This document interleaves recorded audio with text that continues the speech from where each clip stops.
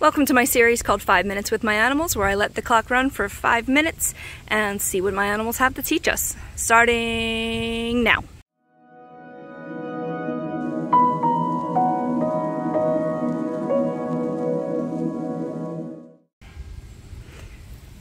Alright, so this is Tyrion, my gray-banded king snake.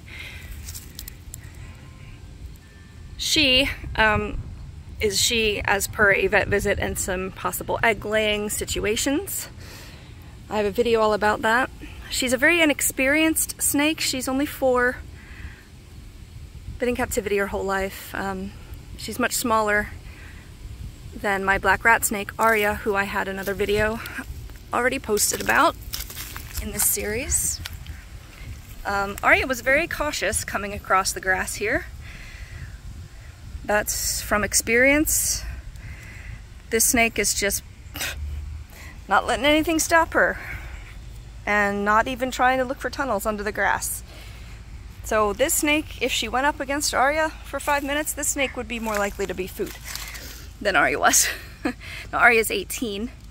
They're in the same category, a family, I think specifically, of snake called Colubridae. You'll often hear to this family of snakes being called colubrids. King snakes technically are snake eaters. This snake would pose no threat to Arya. Arya's much bigger. Obviously they don't stay together either. But they will utilize a lot of the same behaviors. However, this snake's just plodding right along with her head up in the air, which would make it much easier to strike if I were a predator, to just zone in on her head and come down right on that. She's also getting awfully close to my cat, and I don't want a situation. We're at about 2 minutes right now. I'm gonna stop her from getting much farther ahead. She doesn't even smell you, babe.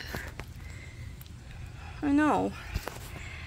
I do not want Xavier to feel like he has to strike at this snake.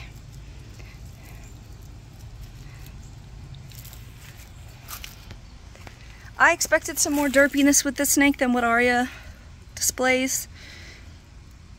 I mean, she's just brazenly going across the lawn, like, no problem.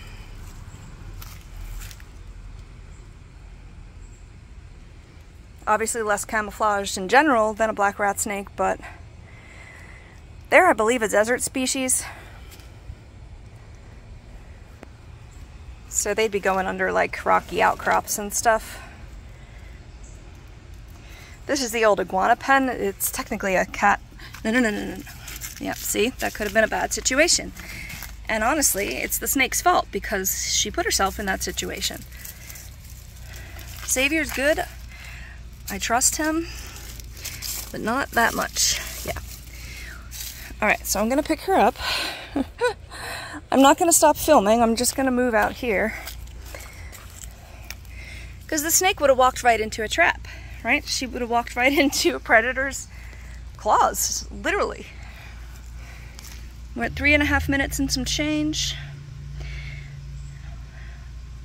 And in derp fashion, she's headed right over to where she saw the predator before. This snake is not taking any precautions as far as preserving its life. She's not going slowly, she's coming right up to him again. Nope. You're making it difficult to film for 5 minutes, Tyrion, because jeez. Now there is more shaded ground over here. However, she should be able to pick up scent particles of herself. And at the very least, me. I mean, humans are strongly smelling. And she's choosing to go back the same direction where there was a predator.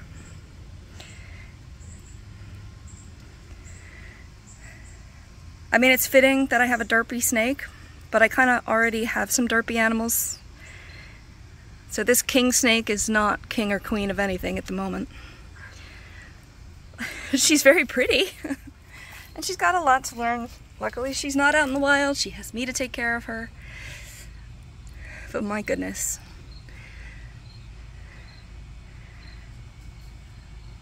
These snakes would also look for things they can crawl under, like these, you know, little pieces of wood, for example.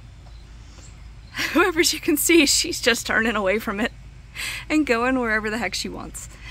So we're at 5:15 right now.